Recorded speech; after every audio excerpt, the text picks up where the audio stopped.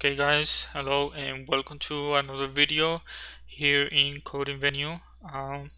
Today we are gonna be building a REST API, but this is a tutorial for complete beginners, so if you're looking for something more advanced, I don't recommend this video for you, but if not, I think this will be a really helpful video for you to start working with REST APIs. Okay. Before getting started with this tutorial, I want to show you guys what we are going to be doing. Okay, so let me show you what exactly this does. Okay, so here when we get all of the books, we hit the send button, we get an array with all of the books. You can see here is a book, here is the other one, and it's a bunch of books, and we have a lot of properties here.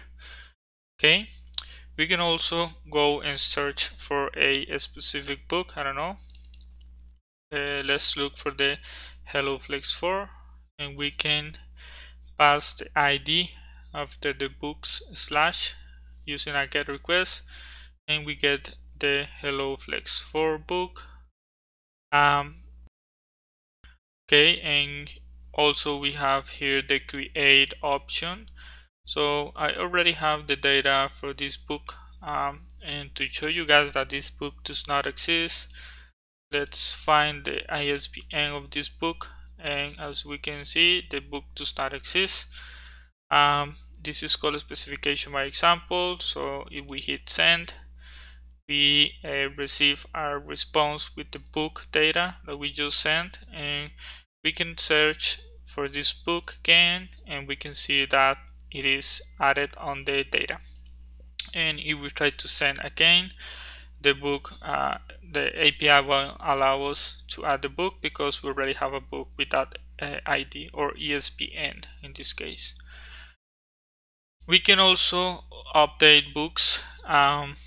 Here I already have an example to show you guys. So we're gonna update this book, this ID.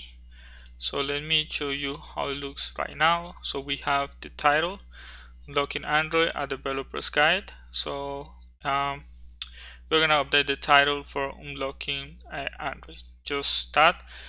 If we hit send, we can receive the data or the updated data for this book. We can see we have the new title, and if we try to search for this book again, we can see the Unlocking Android title being updated. Okay, great. And we can also do something with this. We can delete any books. So in this case, let's see what this book is about. Okay, it's the same book. Okay, and we are going to delete that book. So we send and we receive the success that it was deleted.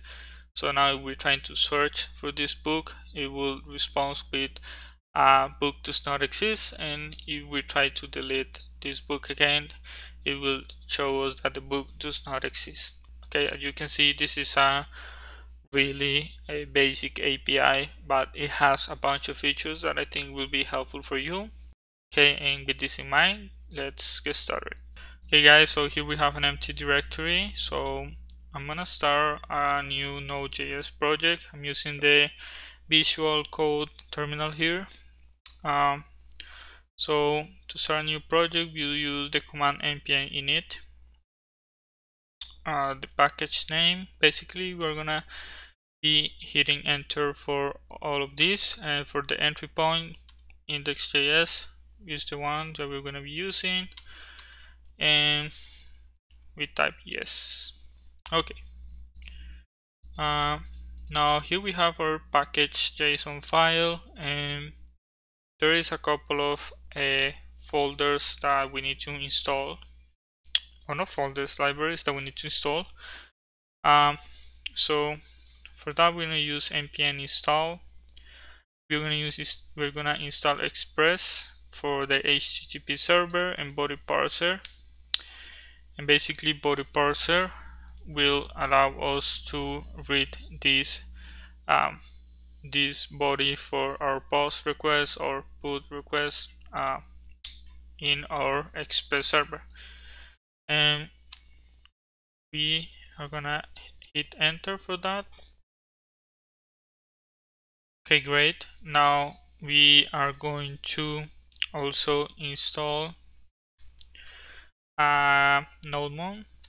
And NodeMon, we're gonna save this as a dev dependency. And basically NodeMon will allow us to refresh the server every time that we save something while we are running the server, of course. Okay, great. As you guys can see, here we have NodeMon, and let's start adding a new script. This script basically will allow us to run something using the command line. So you're going to use the command of deb to run our development server. Okay, and the command that we are going to be using is NodeMon and index.js. And this index.js is not created here, but we're going to create that in a second. Okay, we save this and we create a new file called index.js. We can close this package JSON, and in our terminal now we can type npm run dev, and as you can see the server is gonna start running, but because we don't have an HTTP server created, basically it won't do anything. Okay, so now if we're trying to run these books API, it won't do anything. Basically we won't be able to get a response because we haven't even created our server. In our index.js, we're going to start with our Express server, and we are going to read for the body parser that we also need here. Okay, and we're going to create our Express application, and we are going to have a port in a const variable. Okay, so we use app listen, and this will allow us to run the server. We're going to run this into the 5000 port, and here is our callback, and we are just going to do a console log of the application on port, and we pass the port. And with this we will basically have an Express application running in our server. Okay, great. Now one thing that we can do now is to add the body parser. So this is really simple. We just pass the body parser.json into our app.use. Okay, so here we are going to use only JSON. You can use these other formats, but for now we're going to use just JSON for our bodies. But yeah, okay, great. Our server should be running now. If we say, we can see that the app listening on port 500. So now if we try to get a response from books, we said that we cannot get this API or this route basically. And to start working with this, let's create a new folder and a new file called api.js, and this is where we are going to be creating our endpoints. Okay, great. So we're going to start with the router. This will allow us to add the routes that we want. So this is how we do it. And from here we can just export this router, and inside this is where we are going to create our endpoints. So let's start with that, and let's do all of the endpoints they get for all of the books, for a single book, for the post, update and delete. Okay, so use router get, and we use /books, that will be our endpoint. And here we receive a function with our request and response. And yeah, basically this is our first endpoint. We can copy and paste this one right here. And for this one, remember, we use an ID. So we pass this parameter here to so we can read later for this ID and search for our books. Now for the post, we just change from get to post.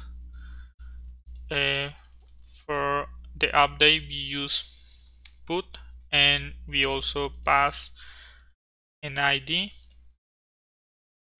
so we can search for this book before updating it. And for our delete, we just change for delete, and we also need the ID. And with this, we will have our endpoints created, but not by working yet, because we need to add this API into the main application. Okay, so we are going to import that in our index.js, and here we are going to use this endpoint. Okay, so here is where we are going to pass our main API with the version that we're going to use. So in this case is /API/v1, and this route will be first, and then we will have the routes for our API. In this case, /books.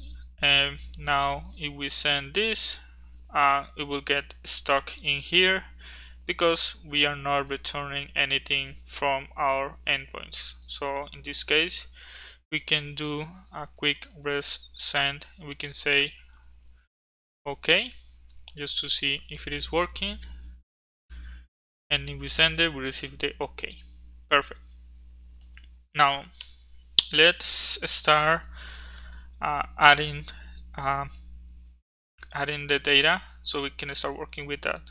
Okay, so for that I already have a file here, and I'm just gonna copy that in the source directory. Okay, so now here we have our data. This is our book directories that are found somewhere on GitHub. I don't remember, but yeah, this is basically, this is going to be basically our database, and we're gonna update this data, delete this data, and all of that. So now that we have the file there, we can start by adding first we're going to import that. So I'm going to call it books, and this is books.sum, and we are going to initialize this so we can update or delete or basically modify the data inside this. So we call this book directory, and it's a new instance of books in this case. Okay, so let's start with this first endpoint.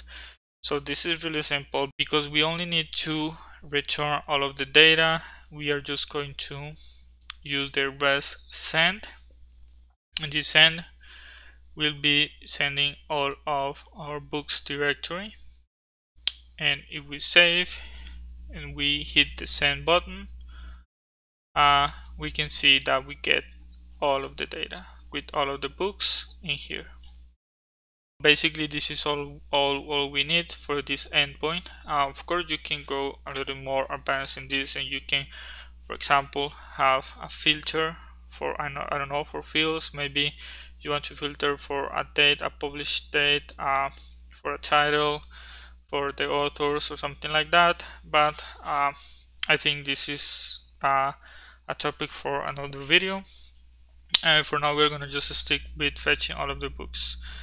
And okay, great. Now how we are going to build these books and getting the books by an ID. Okay, so if we see the data, we have here ESBN, and this ESBN is going to work as an ID because it's unique in all of the books.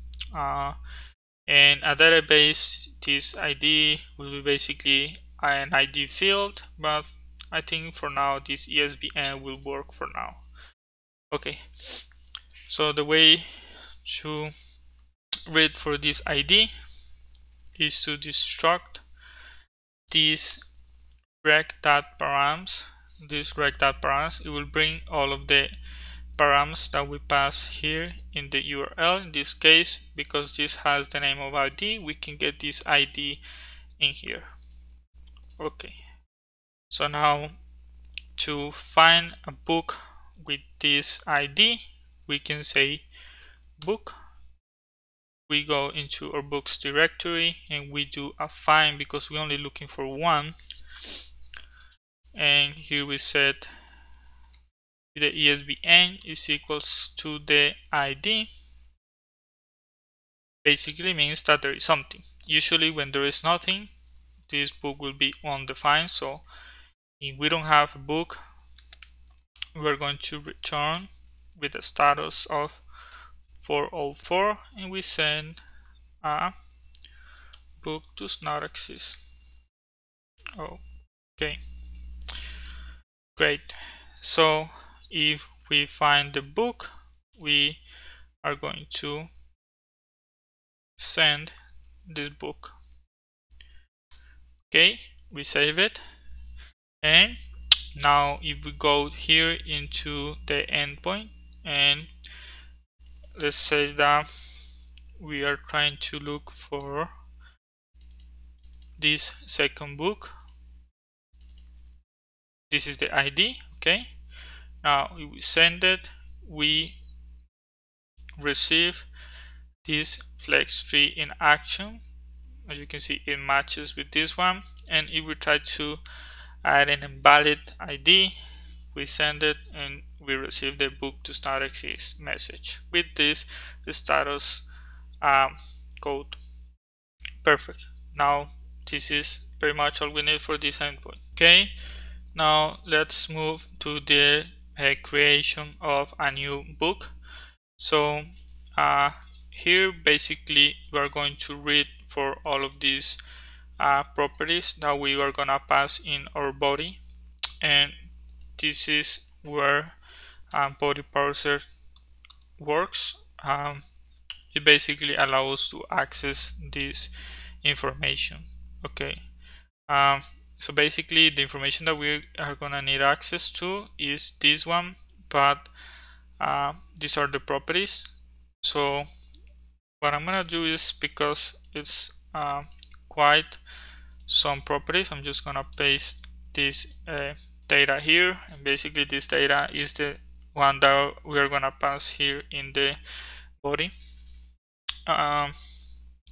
And yeah, cool. So now with this we can start creating our book. But first we're gonna check if the book that we are trying to create already exists. So books directory, we're gonna use a similar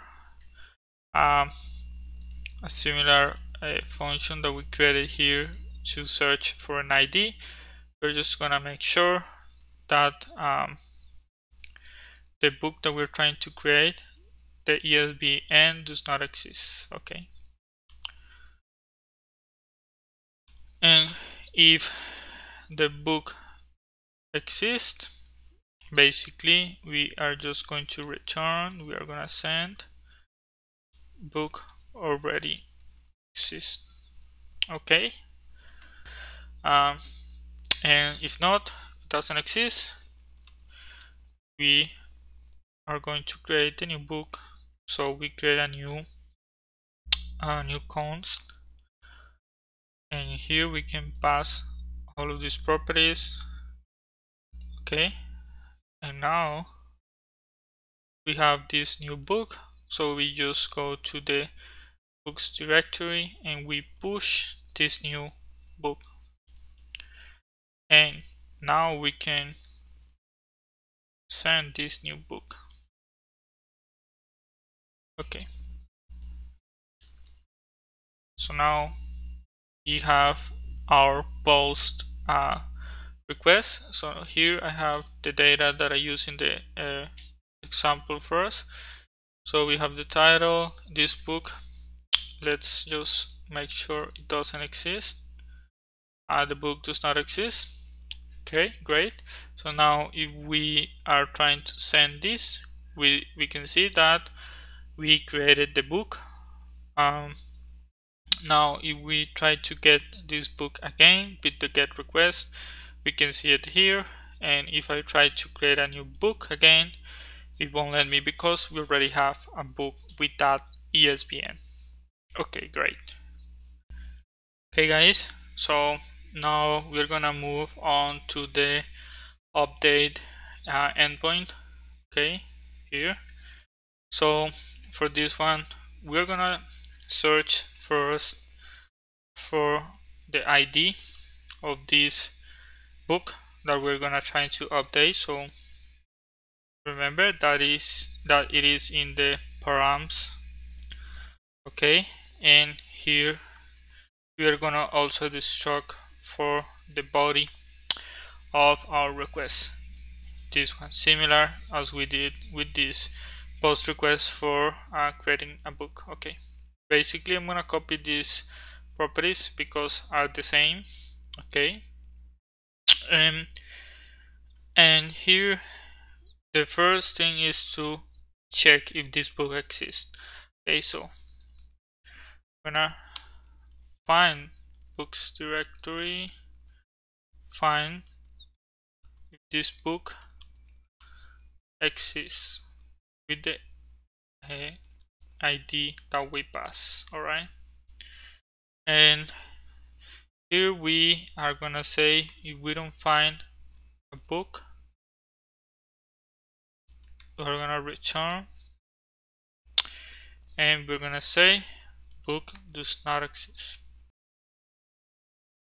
Okay, great. Now if the book exists, we're gonna update their fields, and we're gonna create this new variable called updated book, and here we can pass this book that we found here.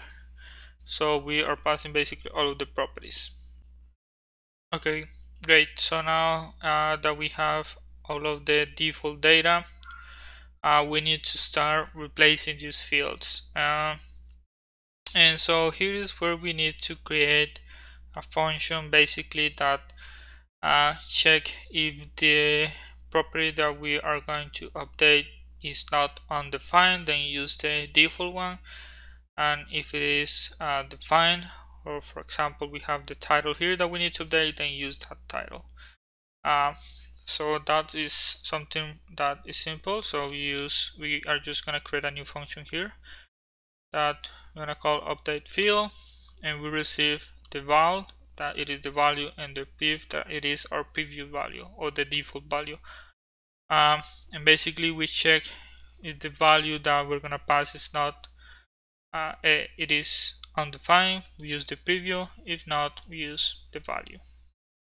And basically this is how it is made. So we're gonna use this function for all of our fields.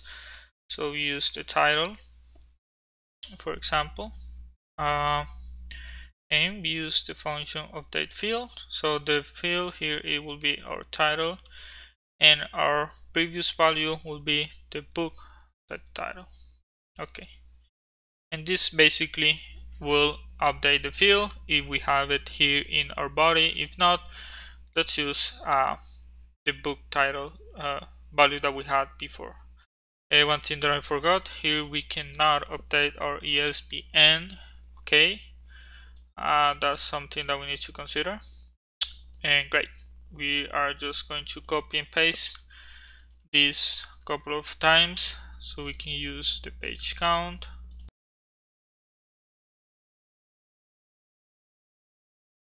Okay guys, so now here we have our new updated book, and with this we can now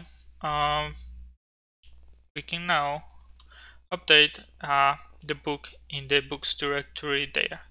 Okay, so we need to find the index of this book in the books directory array. This is something that you probably will skip if you're using a database, but because we're using an array here for the books directory, I need to find a book or the book index of these specific books. So I'm just gonna say find index, and we're gonna look for the ISBN equal to the ID.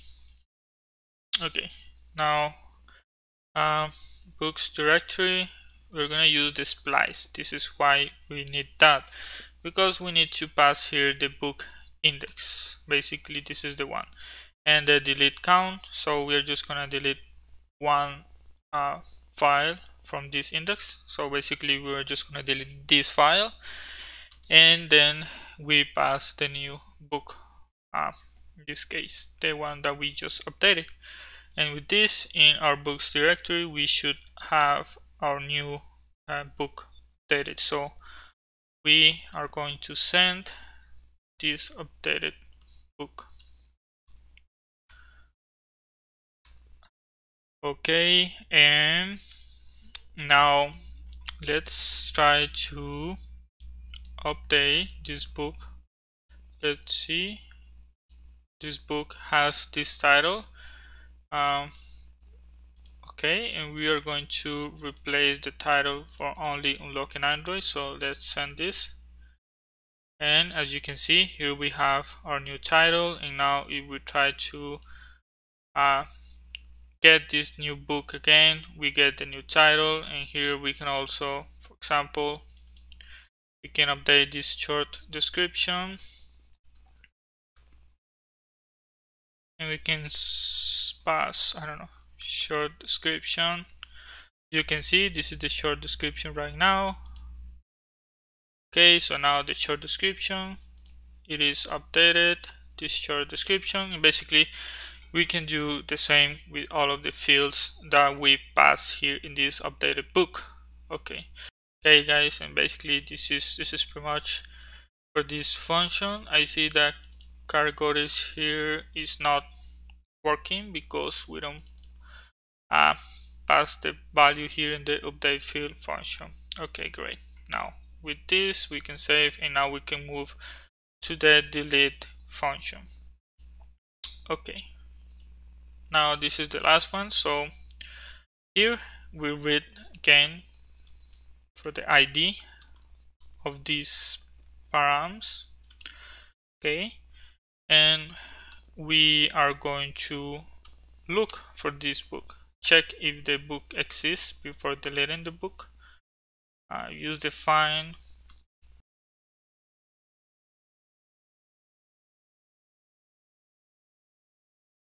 Okay, if we don't have a book, then we are going to return and send. We can pass a status of 404. We can send a message like that. Okay, that's a book does not exist. Okay, so now we are going to remove the book. So we use the filter function, and basically type field is filter. Okay, basically we are going to return all of the fields that do not include this ID, and with that basically we remove the book. Okay, and we are going to send a success message. Some APIs usually return like the data that they deleted. So in this case the book, for example, we can return this book, but for now, to keep it simple, we're just going to return success. Okay, great. So here in our example we have this book. Okay, this is the one that we were updating. I restarted the server, so this is why it has this old title. But for example, if we're trying to delete this, we get a success message, and if we're trying to get this book, it says that it doesn't exist. If we're trying to update the book, it will let us know that it does not exist. Okay, great. So now let's try to get the books again, and let's say that we want to remove this one. Let's see what exactly is. So we have this same framework. Okay, now let's try to remove this book, and we get success. We're trying to get the book does not exist. We can also make sure here with the fetch, and we try to search for this ID, we get that it doesn't exist. Okay, great. Now yeah guys, this is pretty much all you need to do to create a basic REST API using Express.